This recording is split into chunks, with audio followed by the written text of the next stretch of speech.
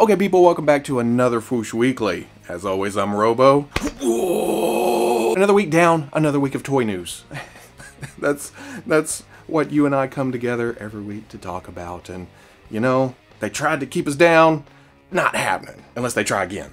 Then we'll see what happens. But anyway, let's talk about some toys. As you saw in the intro, Super7 posted a new Instagram story where they were showing off their latest photo shoot, and I was looking at it and I thought, oh, okay, cool. I almost clicked and swiped and whatever you do on Instagram, and then I realized, oh, look at that. It's actually some ThunderCats figures we haven't seen before. It's small, so it's kind of hard to see, but it looks like a proper scaled Pumira. She's been shrunk down a little bit because her first figure was a little too tall. Then there's Tigra, there's Mumra with Mammut, and then Groon. So it looks like I'm sure they did this on purpose.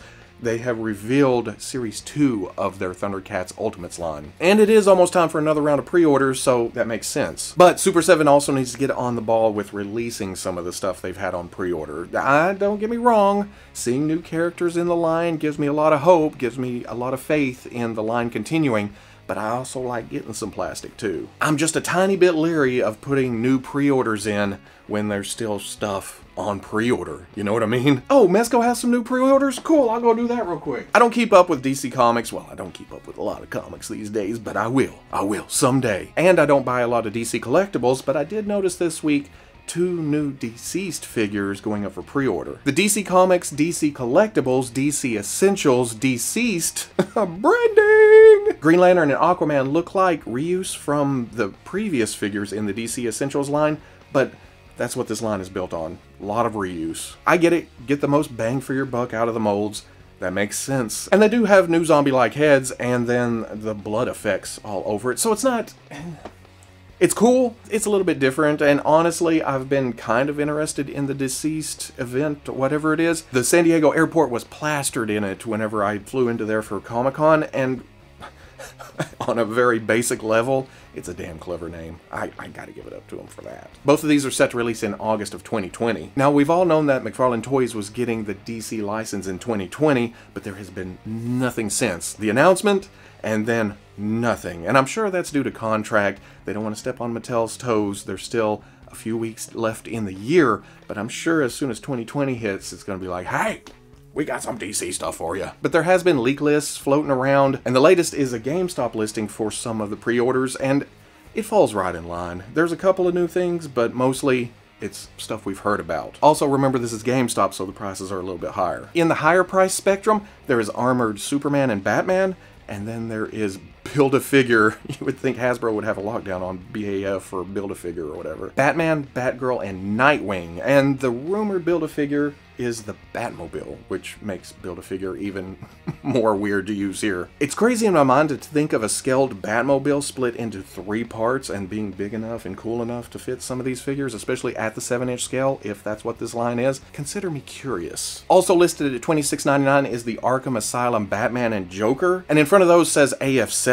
So, is that confirmation that these are 7-inch scale? I don't know, but I'm leaning towards yes. Don't quote me on that. Don't come back and say, you said it was 7-inch scale. AF7 also leads us to Wonder Woman and Wonder Woman Gold, which I'm assuming are movie tie-ins. Also at this price point is the Batman/Superman, Batman and Superman. Branding! Stylized Green Lantern and Superman, which on other lists say animated, so I'm not quite sure about those. And then there is, I hate lists. And then the DC TV Arrow, which I can only guess is a male. I'm excited here because it seems to be picking from different sources and just throwing a couple of characters at us from those sources. So there may be something for everybody here despite scale, or there may be different scales, who knows? Nobody except for McFarlane Toys at this point. We'll probably see some promotional pics and then they'll pop up. That's it. GameStop is listing all these figures coming out at the 1st of February except for the Wonder Woman and the Arkham Asylum stuff. That'll be April, somewhere in there. Sticking within the realm of McFarlane Toys, just today, Friday, they announced they will be doing action figures for Cyberpunk 2077. There will be a 12-inch and a 7-inch Johnny Silverhand, and then a couple of more 7-inch action figures. I'm assuming that's a wave, and then the 12-inch will be a special thing, like the Fortnite stuff. But what I'm interested in is they also announced My Hero Academia Wave 2. No pictures, but on that list is Ida, Kirishima, Todoroki, and Uraraka. That just makes decisions way harder. As you all know, Figma has also announced all of these characters except for Ida. I was hoping to hitch my horse to the Figma, and don't get me wrong, I'm still gonna buy the Figma stuff, but that line for students, and then I was hoping McFarlane would skew to the larger characters like Aizawa or Stain, get us some of the teachers, get us some of the villains, and then I could mix and match. But I'm going to wait and see what McFarlane gives us, because at that price point, it's so easy just to grab them, you know? While some people, especially the diehards, don't care for the McFarlane line, I will take their Shigaraki all day, every day. I love that figure. I would have liked to have seen the eye peeking through the hair, but otherwise it's an awesome action figure. But McFarlane did show some pictures for some solicitations this week. It wasn't all lists and words. For their Mortal Kombat 11 line, there is Raiden and Johnny Cage. Now you guys know I don't know Mortal Kombat. I know even less about Mortal Kombat 11. So when I look at this, it looks weird. Just the colors and stuff, I'm used to a certain color scheme, a certain look. And I'm not saying that's a bad thing. I'm just saying it was, whoa. Who is that? Oh, Johnny's a lot closer to what I remember. Not a lot different there. You can just look at the figure and go, oh man, so full of himself. What an asshole. Comes with a staff, some hands, and then lightning effects, while Cage comes with a trophy, sunglasses, and then his own action figure. I think that's the most tempting thing to me here, playing with an action figure. That's playing with an action figure. On the complete opposite end of the spectrum, though, is Hasbro, because they like to reveal stuff and then show tons of pictures, and then you're left waiting for the solicitation half the time. They debuted their Marvel Legends Rider Squirrel Girl and Cosmic Ghost Rider back at San Diego Comic-Con in the summer, and then we just keep getting more and more pictures.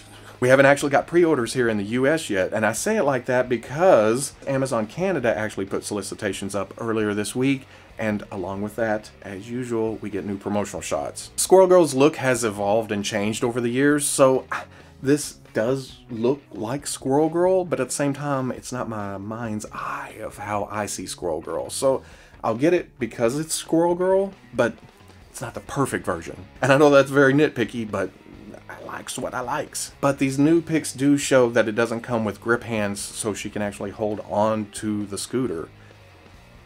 Whoops! Because besides some squirrels, she comes with the scooter, which I am now realizing is essentially her stand. Because there's no way in hell she is going to stand with that big-ass plastic tail sticking out. So in the display, you're going to have her sitting on it, leaning against it, kind of holding on to it. It's there to prop her up, essentially. Which is kind of a great idea, but at the same time, ooh, the price point on this, if you just want Squirrel Girl and not the scooter, it's up there. But who is slowly moving up my want list because of new pictures is Cosmic Ghost Rider. Now, I have absolutely no exposure to this character, except for the comments I usually get whenever I say, I have absolutely no exposure to this character. You know what I mean? I get the idea, and I was coming around to the idea of having a cool Ghost Rider adjacent character on the shelf, but man, the more and more pictures we get, look at that motorcycle with the pipes and the flames and the big energy globe on front. It's just so weird and wacky. I gotta have it. And then the figure itself looks amazing the more and more I see it. So much presence, so much personality. I mean, look at this picture. I will admit there's a lot of Toy Biz leg gap there, but if it's to get him to sit on the bike better,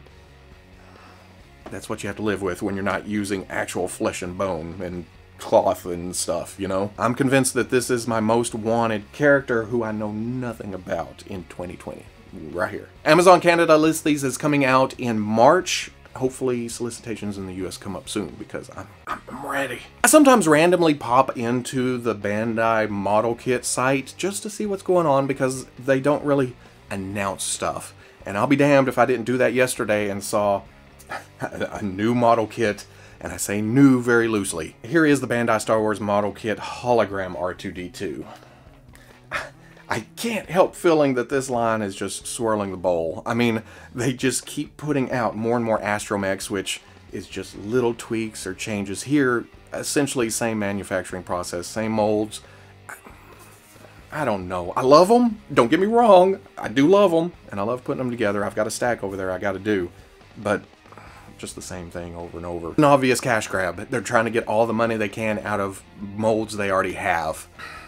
I'll be damned if it didn't work. God! You can't make a Jolly Rancher toy and expect me not to want it. I can't pass up a figure that looks like candy.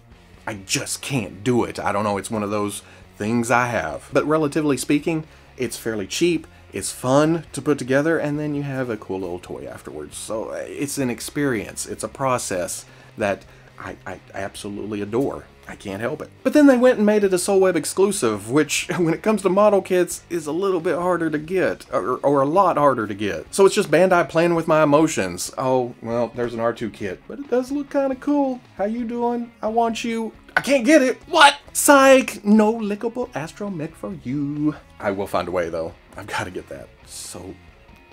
such a sucker. But while I was on the Bandai hobby site and looking at this, I noticed the Rise of Skywalker Kylo Ren model kit. For some reason I don't remember this, and if I did see it before, I think I wrote it off as just being a re-release of the Force Awakens Kylo kit, because that's what I've been telling everybody who comments with the, hey, are you going to build the Rise of Skywalker Kylo Ren kit? And I'm just like, no, because I built that several years ago. Why would I do that? But I haven't been getting responses back to that comment, and now I know why, because they're just sitting back going, this guy's an idiot. It's not the same kit. Now that I look at it, it's pretty much all new sculpt, especially compared to that one. It doesn't have the long robe. It's got a different texture to the chest. It's got the broken up helmet. It's also got the lightsaber effect. You know, the it has a plastic hood piece. And then it has the usual model kit cheesecloth looking cape that's too flat and stuff. So that may have to be changed. Yes, I did order it. Let's just break the tension right there. No need for suspense. I bought it. It came out 2 months ago. This is all old news, but it's new to me. So there you go. Remember back to, oh man, way back to 2 minutes ago or so, where I was worried about the model kit line swirling the drain going just away? Here's a new sculpt kit. So who knows what the hell Bandai's doing? Just give us new stuff, and I'll keep buying it when I realize that it is something new.